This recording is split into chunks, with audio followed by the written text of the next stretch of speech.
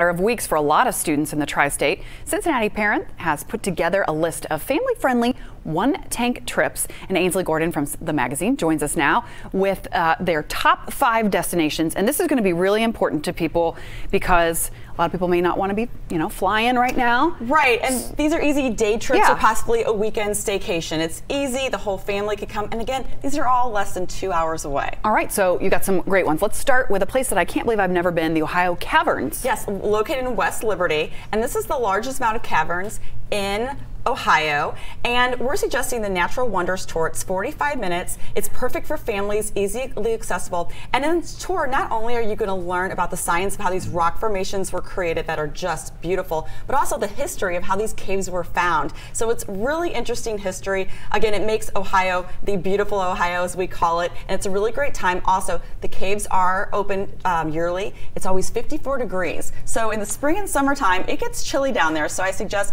I always wear a jacket and pants because I know I get chilly and the little ones definitely will. Okay, great tips there, and that looks really neat. It's really awesome. awesome. Was beautiful. Here's another one that I'm kicking myself. I've not yet been to, but I hear so many great things. Young's Dairy, right? Young's Jersey Dairy. And this is in Yellow Springs. Right. And this is a real working farm, and it's been, celebrating so much fun with people for generations. And also, because it's a real working farm, you're going to learn how to milk cows, see how everything's done, but also there's a lot of great things for little ones. There's udders and putters, miniature golf, batting cages. There's a whole area for kids 48 inches and under.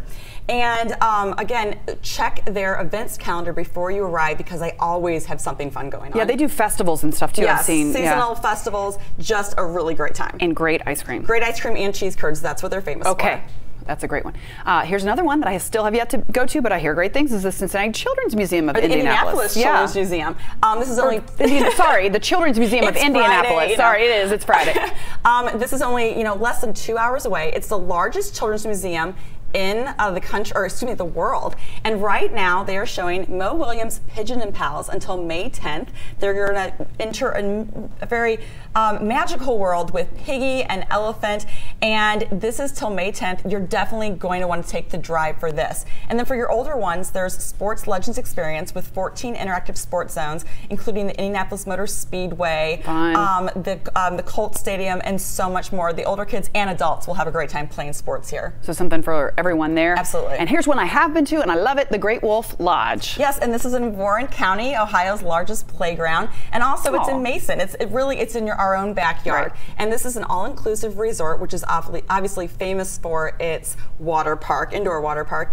And it has themed suites. There's interactive games throughout the whole entire resort that kids will love. And they even have a great little spa for little miss and mom to get manis and petties. But it's just a really great time. And again, it can be a day stay or a whole entire weekend. Right, and you just go and you kind of forget that you're still in the area here. Exactly, yeah, exactly. It's a lot of fun. I love their water park. And here's another one that I just love, COSI in Columbus. They have some really fun exhibits right now. They really do. The DC Superheroes, What is Your Superpower? And this is a completely STEM-powered event running until May 25th. And also, they have their second annual STEM Festival from May 6th to 9th. So if your kids are really interested in the whole STEM and learning, you're definitely going to want to take the drive to Columbus.